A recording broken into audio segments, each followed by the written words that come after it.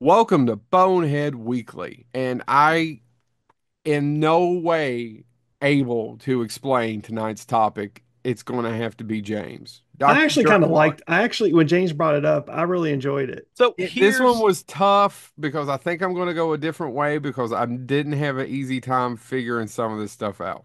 Oh, you I don't. totally had fun with this one. Oh, this one's easy for me because Yeah, it was for me too. you don't have an easy time with easy cheese, sir. That's the you issue.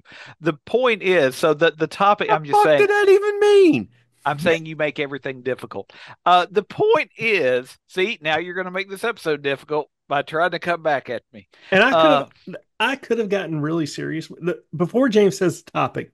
I put the list together, and I was like, man, I'm going way too serious with this, and I just could. Nope. no, but once I say the topic, if you start to think about it, there's so many things that pop up. There's going to be Yeah. a ton that we don't talk about, I'm sure. Oh, there's gonna be a ton. But this week, so Chad mentioned this in an episode we did recently. I'm like, that's an entire episode in and of itself talking about this topic. And the topic is poems in pop culture.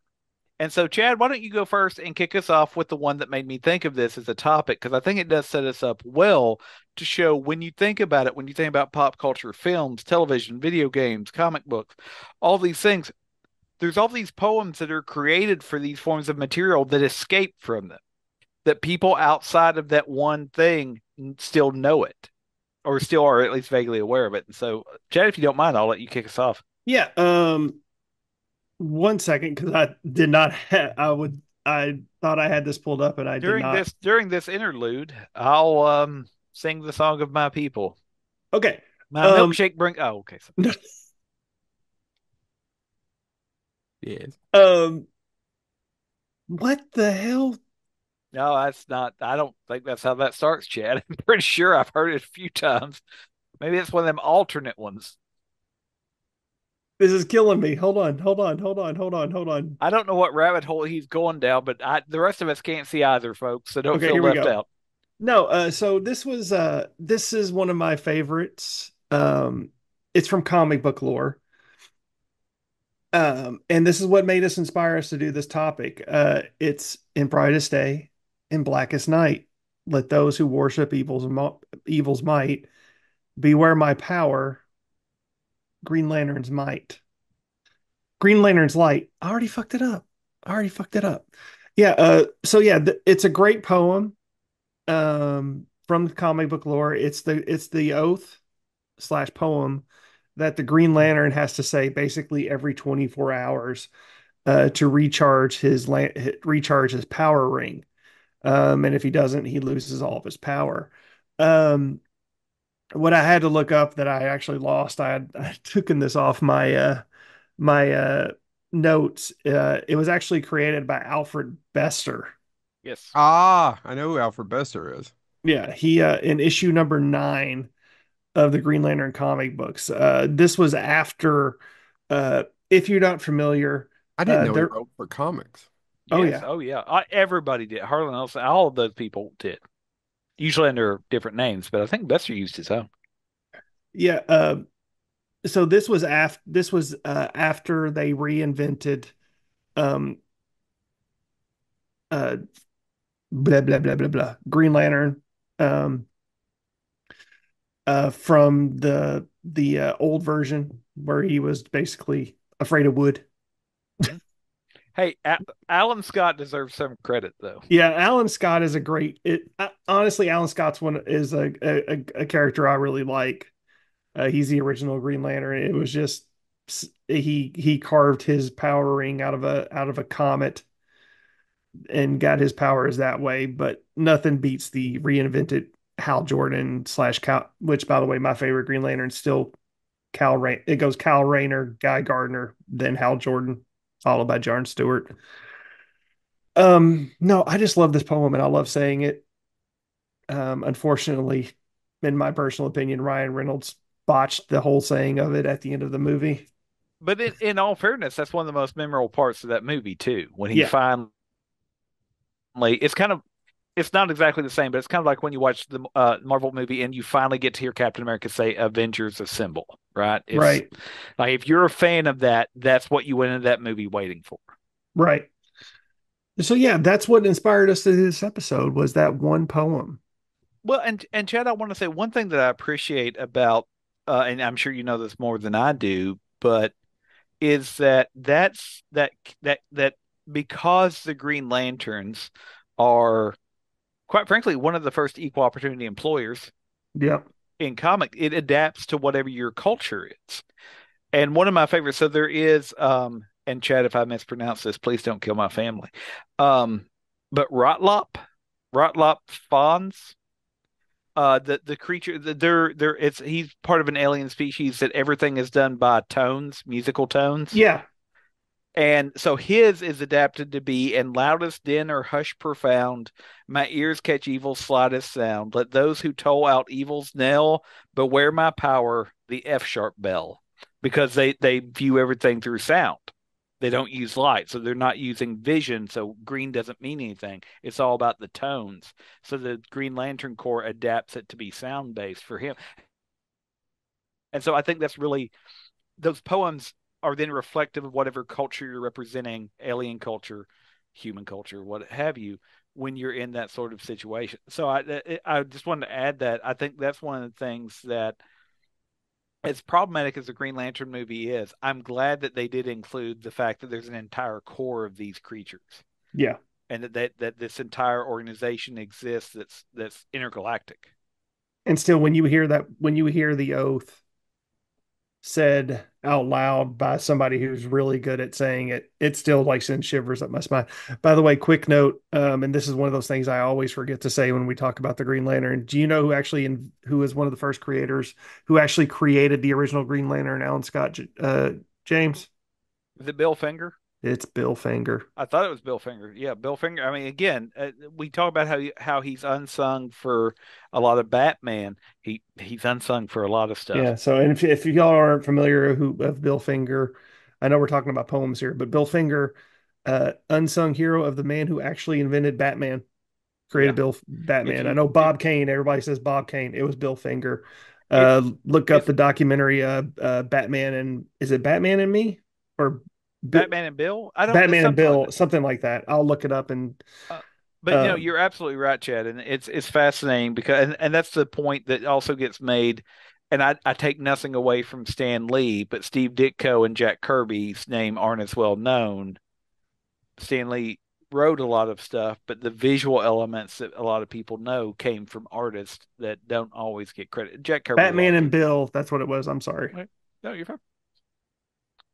Joe, All right. do you want to go next? I Well, don't want I to. kind of do want to go next because mine is because I couldn't figure out, and I didn't want to ask a bunch of questions because I wanted to save it for the show.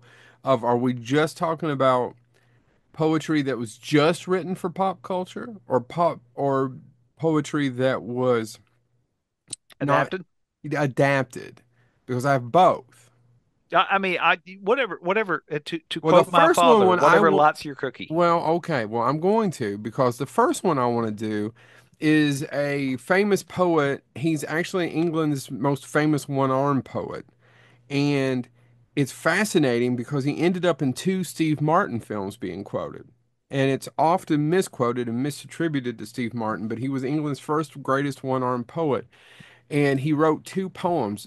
May I read them both to you? Yes, yes, by all One means. of them is an LA story, and the other one is in The Man with Two Brains. And they're both in The Man with Two Brains is this poem by John Lillison. Pointy birds, oh pointy, pointy, anoint my head, anointy, nointy. Man with Two Brains. First thing that came to my mind when you gave me this topic. The second one I didn't realize was also John Lillison, and it's an LA story where he opens the book and says, May I read a poem to you? In Dillman's Grove. In Dillman's Grove our love did die, and now in ground shall ever lie. No, none could e'er replace her visage until your face brought thoughts of kissage. These are brought to you by John Lillison. Now, another interesting fact about John Lillison is he was the first person to be killed in a car crash in 1894 in England. And if you have not figured out, this is all bullshit that Steve Martin made up about this fake motherfucker, and he wrote all this stuff. And it's fascinating to me that you can go find websites about John Lillison and his bullshit backstory. He doesn't exist. Hmm. Did anybody know this? I didn't know this. I just always thought it was made up joke, and it is, but I didn't know that their actual was that he quoted the author both times in both movies, and it's all BS. I mean, but that's it's. Let me borrow It from. was this was the best part of this assignment was me going down this rabbit hole and accidentally finding all this. But it's not a poem, but apropos to your point, the end of Liberty Valance, Yeah, right? yeah, When the legend gets so big, you just print the for the legend. legend. It's Steve Martin.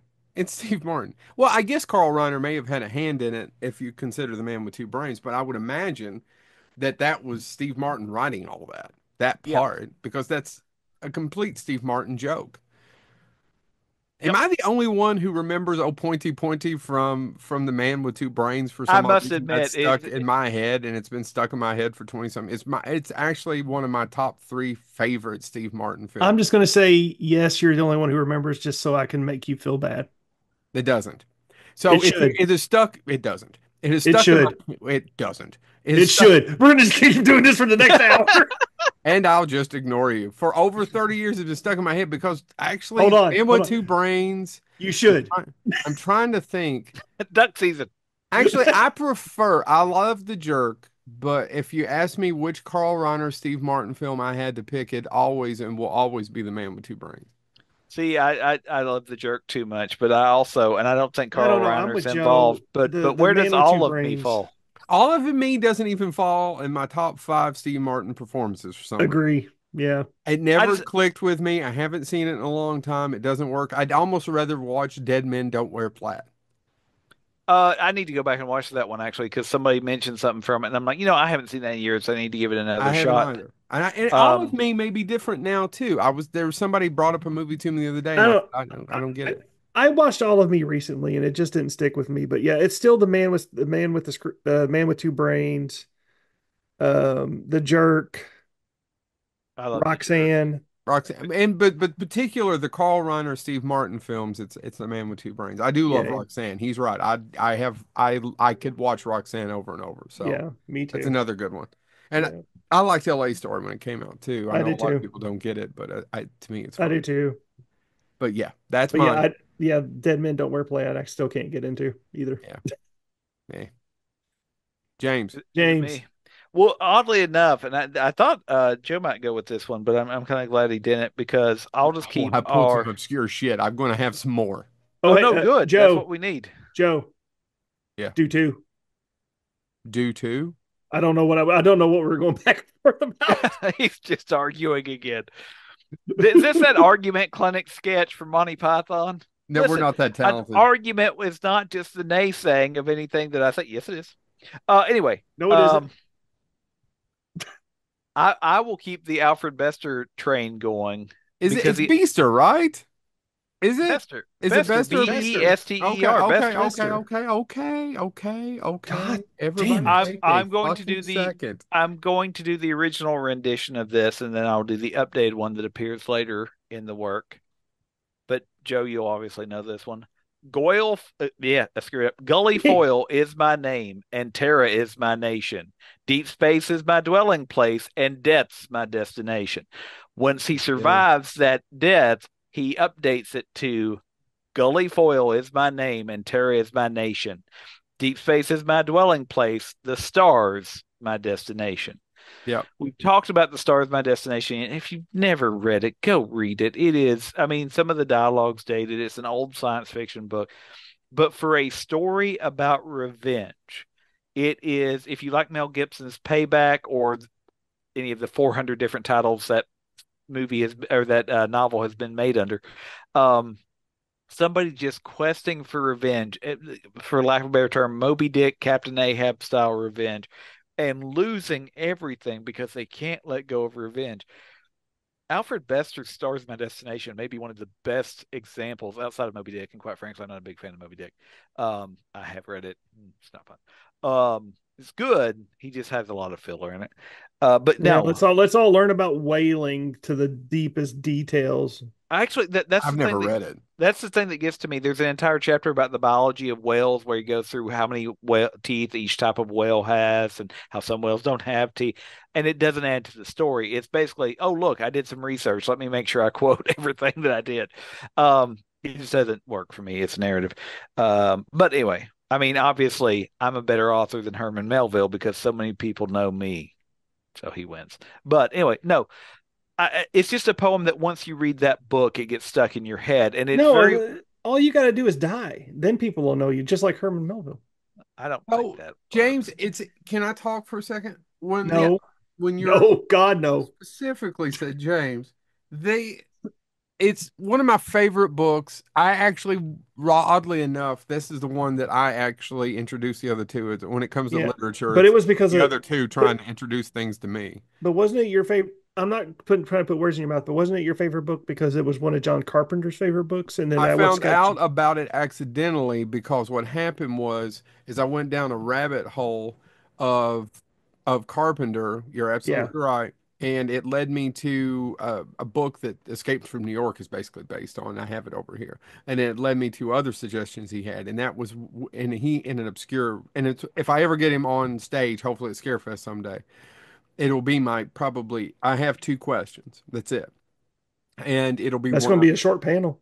Well, other people will take over. yeah. No, it is I going was to take at, over. let me tell you, I was at Horror Hound, and my only complaint is this Friday. And I just was walking up for a few hours and came home, and that's the last time I'm going to do it because all I end up doing is watching people going, you know, people come here to ask questions, not listen to you ask, watch the celebrity ask questions.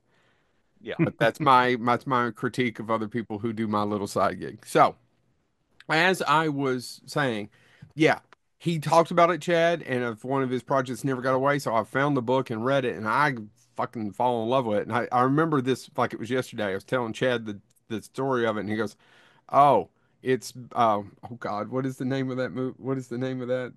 Dumas. It's so yeah, it's the Count of Monte Cristo." Yeah. It Hmm. And I was is. like, "Yeah, it is, but it isn't. It is that structure, but his obsession in space of." just he just how much he obtains and how if he could just let it go. Well, and then I mean, spoiler-ish, I And the guess, Count of but Monte Cristo, they shit on him even worse. Now I realize they drive him crazy. Oh man, I could sit here and talk about it for an hour. Sorry, well, and by the way, I think I sent you all an interview, and I'm blanking on the name, which is terrible because he's done our show, Dark City. Alex Proyas. Alex Proyas has said, I read an interview with him where he said is one he would like to adapt. Yeah, I mean, there's a ton of very good directors and screenwriters who have said, I'd love to do that movie, and it's just never came together. Um, but it's a tough picture to do. well, and so I didn't want to bring this up though because I wanted to do this first because Alfred Women written Bester, horribly in it. yes, it's I hate to say it, but it's 1950 science fiction. And it is absolutely written by a man in 1950s. It is Yeah, the women are either screaming though or insane. They're written horribly. though the ultimate villain is a woman though, correct? Well, yeah, in reality, that's true too. I, What? Did he say something sexist? anyway, there goes There the goes the last of the viewer. fans. Bye, Um, Barbara. no, but I wanted to point this out because Alfred Bester loved to use rhyming things in his work, and it's not as good. It's his better known work, but it's not as good. But he even does it in The Demolished Man.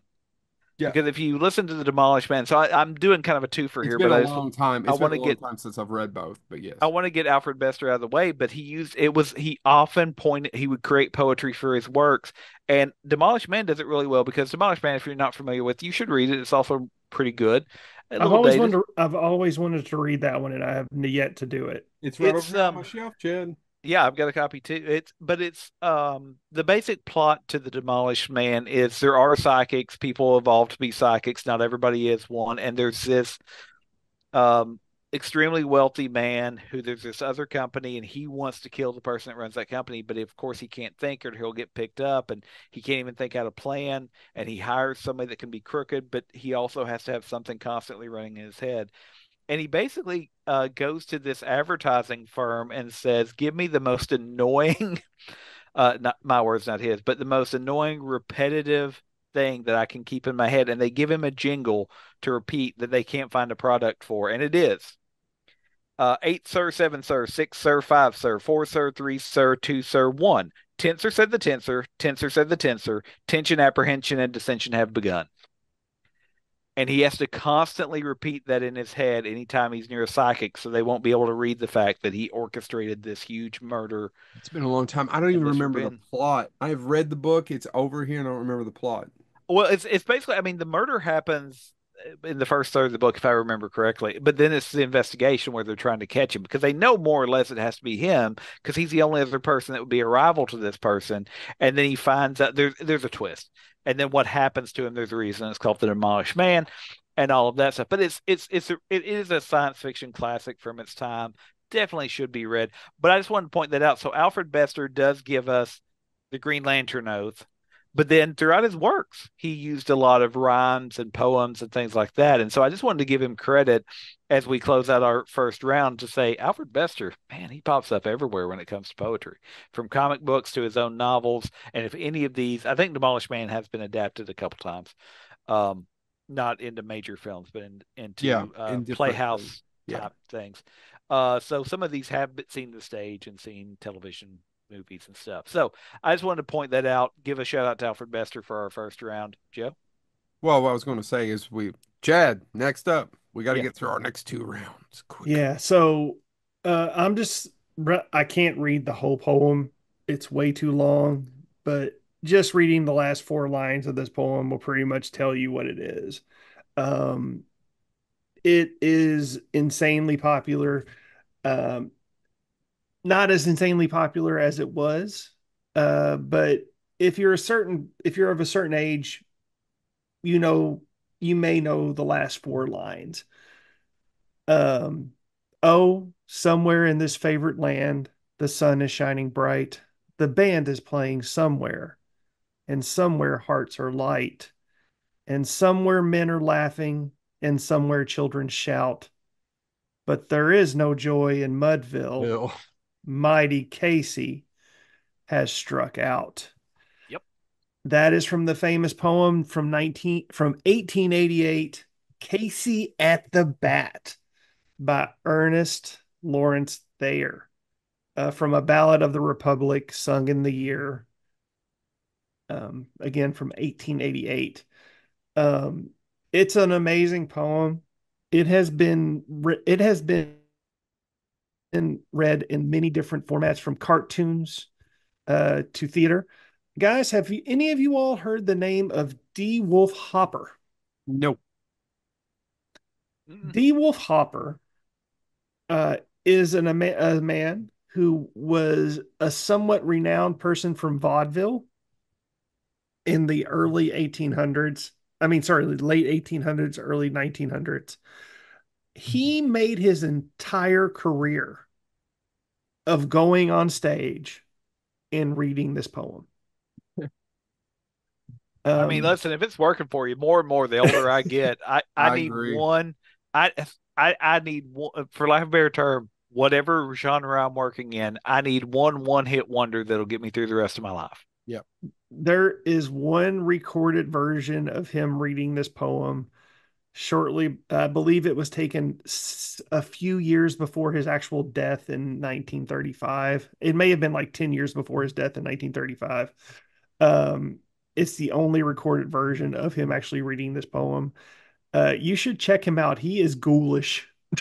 I don't know why people actually saw him, went and paid money, and how he became famous for reading this poem. There And wasn't if much else to do. yeah, and if you see his performance, you're like, why would people go and pay money to see this guy read this poem? Uh, because it's a great poem. Honestly, it's I Yeah. grew up loving this poem because I was a sports fan. I still am a sports fan. I'm just not as hardcore as I used to be when I was a You probably kid. love the cartoon. I did love the cartoon. I watched, that's how I learned about it was from the cartoon. Exactly. The Looney Uh, Tunes cartoon, right? And that's how I got introduced to it. That's exactly what I was going to say. Is the Looney Tunes cartoon is what introduced me to this, and I loved every minute of it because I was a baseball fan. Um, and this just when James said a pop culture poem, this is actually the first one that hit me, because I don't think any poem I thought bled into pop culture more than one other poem that I hope James brings up, um, than this one, because it just bled into several different areas, and it perfectly captured what was America's pastime for the longest time. Now, let's be honest, baseball is not as popular as it used to be. Um, but this poem perfectly captured what it was. And if you ever want to, and if you ever want to see how people really thought about it, this is the poem that I always recommend reading. I'm really jealous because you two have picked out two really good ones that I would have picked out and didn't think of. Oh, you're going to be really jealous about my third one. But I've got all sorts of honorable mentions too, so let's keep the I train wanted to rolling. go a little differently with this because I was having a hard time finding it, and then I started thinking about some of my favorite poetry deliveries in film, and most of mine are going to be movies. And my favorite is it shouldn't say favorite, but one of my, yeah, it is. It may very well be one of the best, most just exquisite ways of delivering the poem of Dylan Thomas's in Rage Against the Dying of the Light is used in so many movies, but it's only used really well in two. Do you guys know what they are? Pitch Black. It seems like you wouldn't want the dying of the light in that movie, Pitch Black. Y'all ever seen No, Pitch Black? no. One is a little bit of Bill Pullman in the long speech in Independence Day, which I stand behind. A dumbass movie, but still I, works like gangbusters if you it watch was it. it was streaming on Paramount, not Paramount Plus. What is it? The Paramount Network. Yeah. I was in the gym the other day, and it was they had it streaming there, and it was like, man, I haven't seen this movie in a while. And I got to that part, and I was like, ah, man, Bill Pullman saves He this pulls it movie. off. Pullman pulls it off. He really does. He should not have been probably cast in that. I know there's a story I could tell, but he's not the best. Do you know who the best delivery of that in cinema history is? Rodney Dangerfield and Back to School. I'll give you credit. Yep, yeah, that's not even partial credit, Mhm. sir. I'll give you credit. Rodney Dangerfield doing it to salary, delivering his speech during his finals to Bada Sally bing. Element, rage against the machine, and he does the whole thing. And at the end of it, what does it mean? And I'll tell you what it means. You don't take shit from anyone. I didn't need to go see the movie or rewatch it to remember it because it's burned because I don't take shit from anyone. I'm going to pass these tests. I'm going to blah, blah, blah, blah, blah. And it's actually as much as his performance in Easy Money is probably closer to Rodney and more subtle Rodney, back to the back to school. Is there a better Rodney Dangerfield film? Meet Wally Sparks. I like parts of Meet Wally Sparks actually. No, You ever see that Rodney or what is it? What's the dog movie? Rover Rover Dangerfield. Dangerfield. You never do it on a Christmas tree, a Christmas tree, a Christmas tree. A there Christmas isn't, tree is sacred to honestly, me. there isn't, but there's Easy Money. I mean, there's a few Rodney Dangerfield movies I genuinely love, but yeah, Back to School is, Back to School is my favorite. I mean, there's Caddyshack too. I mean, Caddyshack's amazing, but it's yeah, not a Rodney Dangerfield. Dangerfield film. Yeah, no, It's which is good because we have all those great performances throughout that movie. I know this his isn't quite. amazing performance in Natural Born Killers. He actually is really good in Natural It Born. is. It's Uh, too scary. By the way, read an interview. They are doing a retrospective. That movie's been 30 years, Chad. And I don't know if you knew this or not. Stone's son was on the set. Oliver Stone's son was on the set, and Rodney apparently walked over and goes, I don't want to say this shit in front of the kid." And seriously, yeah. Oliver Stone tells a story and then goes, he's too young. You don't understand any of it anyway. And then they cut to in the interview his son going, "Yeah, I didn't get it, but yeah, I was there." Who's a grown ass man now. Yeah. But I want you to think about when Rodney Dangerfield is the one that walks over to the director and goes, "Hey, I don't want to see this shit in front of the kid." James. Oh, it is me again. I'm Yeah. torn. There's so many I want to do, but I'm going to do one that's near and dear to my heart because it's stuck in my head. It's been stuck in my head probably since I saw it first used in an episode, and it's something actually me and my wife agree on. Um, though I know I should be wary, still I venture someplace scary. Ghostly haunting, I turn loose. Beetlejuice, Beetlejuice. Beetlejuice, Beetlejuice. Beetlejuice. Beetlejuice. Not the The way not where I thought you were going to go. but the animated Beetlejuice. So my wife and I have had this conversation several times. It's actually something we agree on. It's amazing. Like we talk about multiverse because of Marvel films and everywhere all at once, whatever. Um, I think the Beetlejuice, that's a different one. Beetlejuice cartoon. I mean, I think Beetlejuice is a character that is obviously existing in multiple realities at all times because the musical Beetlejuice is different than the film Beetlejuice. It even actually starts when they do the power ballad to kick it off, and you hear Beetlejuice for the first time going, wait, a power ballad to begin a Broadway show? And such a departure from the source material. And then the cartoon is completely different, but the cartoon gave us that couplet, and it's burned into my head. Anytime I see when I was seeing the Beetlejuice, ads for the new movie, my mind immediately went, though I know I should be wary, still I venture somewhere scary, ghastly hauntings, I turn loose, Beetlejuice, Beetlejuice, Beetlejuice. It's just burned into my head. It is so linked to Yeah. that character, no matter whether it's the Broadway musical, whether it is the cartoon, whether it's the live action film. If you say Beetlejuice to me, I guarantee you what's going to run through my head is that couplet. Because Hmm. I loved that cartoon as a kid. My wife loved it. When she was younger, actually dressed up as the Lydia Deetz from the cartoon with the triangle uh, spiderweb cape thing, or the jersey. I don't know what that would be called. I don't do women's fashion. But yeah, Joe, stop recording. Where's my lotion? what? What? Oh, yeah, What? nothing. And we're You're fine. back.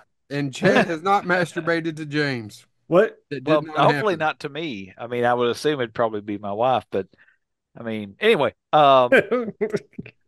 But that being said, no. So that's the one that popped into my head. So when we had this topic, I was like, I can't. I mean, if I'm going to do my geek cred, if I'm going to do what actually strikes me, that's one of them. It's. I mean, it's a simple couplet, but it's so perfect as the introduction to that show because she says at the start of the opening credits to open up the netherworld,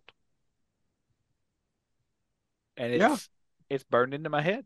I it's it that cartoon, the real Ghostbusters, and a couple other cartoons. I mean, the theme songs and everything else are permanently burned into my head. They were part of my foundational, I guess, memories of pop culture because I love that stuff. I mean, the fact that we had Ghostbusters as a cartoon and Beetlejuice as a cartoon, and I have the Beetlejuice animated series trading cards because I loved it as a kid. Yeah, I had all the Beetlejuice animated stuff. Yeah, and and the fact now that some of it's getting re-released because of the new movie. I saw an ad and it was like, "Oh, we have the re-releases of the Beetlejuice cartoon." And I'm like, "I am solidly in my 40s. Am I going to have to go get those?" And I'm not kidding. I was like, I may have to run out and look at those. I may have to. It may be something that happens. So yeah, that's my second one. It's because it's near and dear to my heart, and my wife loves it too. Hmm. All right. So my third pick is probably my most serious poem. It's a little gut wrenching. So help me if you whip out Hop on Pop, I'll punch you in the face. No, so just I hope this isn't too emotional for our for you all or for our listeners. Beans, beans, the musical fruit. The more you eat, the more you toot. The more you toot, the happier you feel. So eat your beans with every meal. Boy, that gets me where I live. And here I thought there was going to I'm be sorry, a I'm wearing my really good shades. trigger warning. I would say you can't tell because I'm wearing my shades, but if my eyes rolled any harder, they'd be behind me. But Oh, there were so many serious poems. So many serious poems, and I Which is threw just them funny because I'm going to end with the serious one. out. I was so serious, and I'm like, nope, I'm doing the beans. Which everybody says this is a song, and I'm like, I have never sung this ever. No, he doesn't sing it. He just raps it. Well, he creates Yeah. it.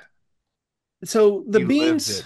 the beans poem has been said in so many different pop culture references. It has been used by Robert Crumb in his comic strip Crybaby Blues. It was in the episode of The Simpsons of on the Whacking Days. Um, even Animaniacs is one of my favorite. It's one of my favorite lines in Dot's Poetry Corner. She says, "An ode to a veggie." Beans, beans, the musical fruit. The more you eat, the more they kick you off the air if you finish this poem. I still love it. Joe, Yep. Yes. I have looked up Yes. the origin of beans, beans, the musical fruit. Yes. Why did you start with Joe? You you will know why in a few seconds. So Yes. help me if it turns out that it was by that fake poet that Steve Martin created. I've Oh my got God. several questions. No. I wish that was true. Multiple sites. Do you want to guess who is listed as the author of Edgar Allan Beans, Poe. Beans, the musical Stephen fruit? King. Stephen King. Yeah. They quote the gunslinger as being the original source of this. I don't think that's true. That can't be true, Let me but call it's Steve up and ask him. I bet if we got, he's on Twitter. I bet if you tweeted at him, he might answer it. yeah. I would imagine it's something he may have heard as a kid because I feel like this has been folklore almost. around for ages, but I have not found any source material that says where this originated from. I go I next, could, right? huh? I You go next, right? you Yeah, mentioned by the way This is though, going to work Chad. out really well, Chad. because by the way, I did my original pick was going to be the diarrhea poem, but it's not. It's a song, and I'm like, oh, son bitch, I can't do that one because I actually Well, I mean, remember. But Chad, you mentioned the Simpsons episode, and if I remember correctly, one of the times I think it's been in the Simpsons a few times, but one of the times that's in the Simpsons is one of the early episode when Bart gets kicked out of school and they have to find another school for him. He goes to religious school and they're making him do poetry or something, and he goes, "Can I do a poem about beans?"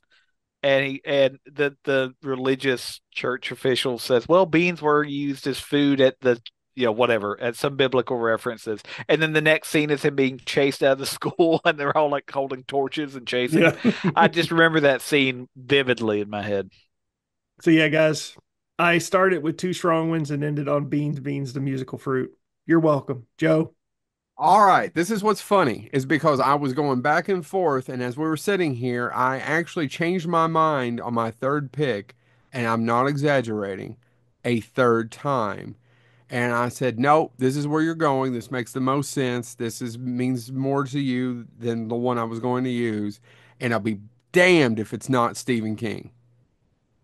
Okay. Well, that's what I was, but you did, we didn't talk about this. So what it is, Do we ever? no, but I just want people to know that we don't. And it works better for me in the book a little bit more than it works in the movies a little bit. But what you don't understand in it is how much Ben loves Beverly. They all love Bev. But when they're children, Ben is Oh, such a fat it took kid me a minute. Okay. and he loves Beverly so much. And there's just no way for him to express it in a way that he feel because he can't imagine, and as a fat kid growing up, he can't imagine her ever being interested, returning the affection. And the best he can do is write this one poem, and it explains it a little bit more in the book, and it's a haiku. Your hair is winter fire, January embers, my heart burns there too. And in the book is he wasn't crazy about it, but it was the best he could do. He was afraid that if he frigged around with it too long, worried it too much, he would end up getting the jitters and doing something much worse, or not doing it at all. And he didn't want that to happen. The moment she had taken to speak to him had been a striking moment for Ben, and he wanted to mark it in his memory.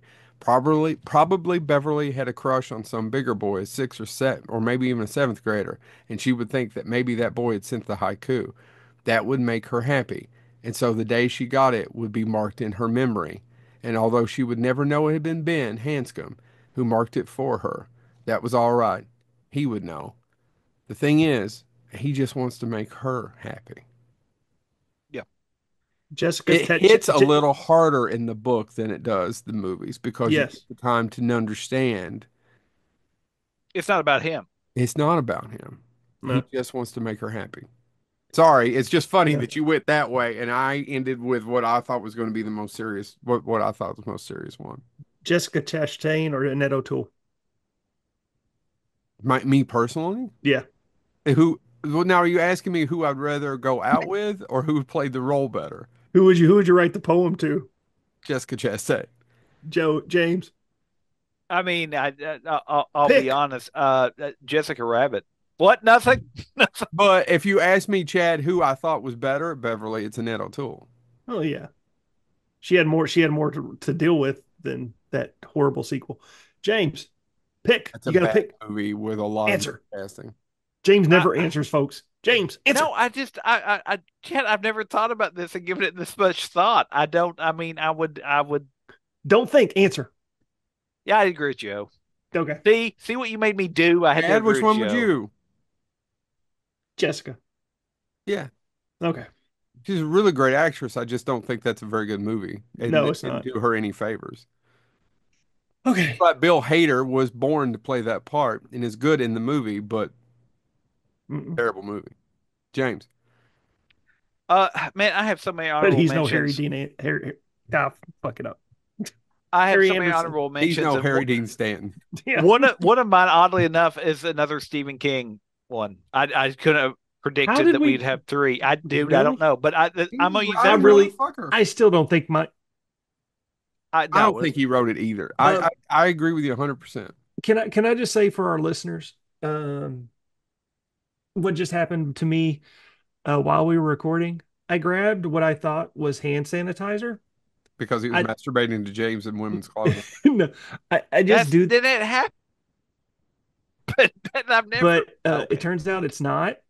It's a Frizz Ease serum extra strength for hair, and my hands all feel weird, very weird right And now. now Chad's bush has never been more glorious. No, I was It's gonna say now his hair on the back of his hands are completely coiffed. it is Oh, it's argan the hair on his coconut. Okay. palms that's really bothering me, Dr. Thomas. It's It's the Well, hair on ar his palms. it's argan coconut and moringa oil.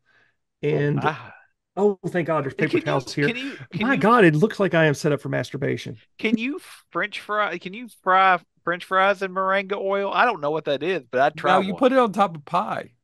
Mm, Ugh, Moringa. I mm. like a big thick moringa. yuck. James, I like to dance the moringa. James, Um, what's your last pick? my last pick. You know what? I'm gonna go back to comic books because it doesn't get enough credit. Chad's gonna know this one pretty quickly, I think. Yeah, pretty. But I just appreciate it's another one that I read when I was a kid, and it just got burned into my memory. So, gentlemen, change, O form of man, free the prince forever damned, free the might from fleshy mire, boil the blood in the heart for fire. Gone, O form of man, Man, rise the demon, Etrigan, again. the demon from DC Comics. Jason Blood is possessed by a demon, more or less. And Chad, correct me if I'm wrong, but he's rendered immortal. Yeah. But Yep. but he carries a demon with him the rest of his life, Yep. and he can call forth the demon. And even though the demon is evil, he tries to use the demon to do good, and he calls it forth most of the time. Most of the time, Yeah. Mostly. he calls forth the demon to stop. And so this, I mean, this is a demon that has teamed up with Superman, teamed up with all these heroes, but he's a demon. He wants to hurt people. He's not, and it's Etrigan. And when Etrigan gets tired of dealing with the world of man, by the way, the poem that Etrigan recites is, begone, O Etrigan, resume once more the form of man.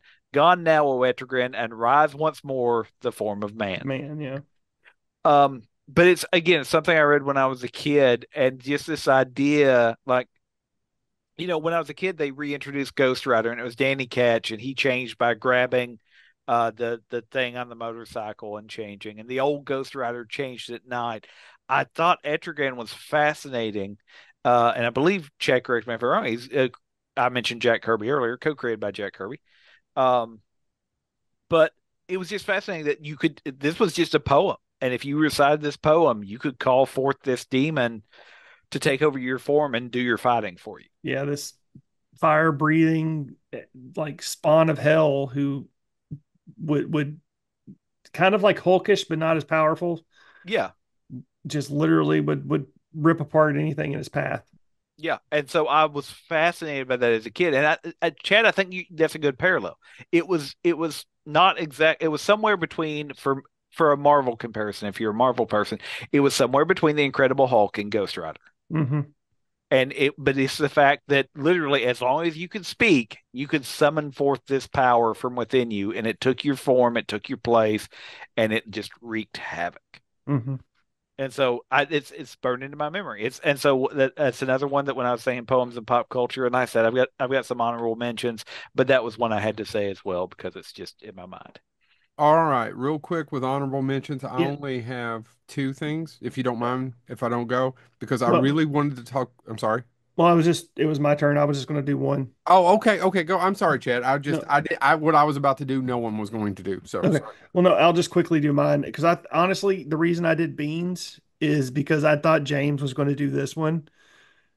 Because it's when you think of pop culture poems, this is the epitome of pop culture poems.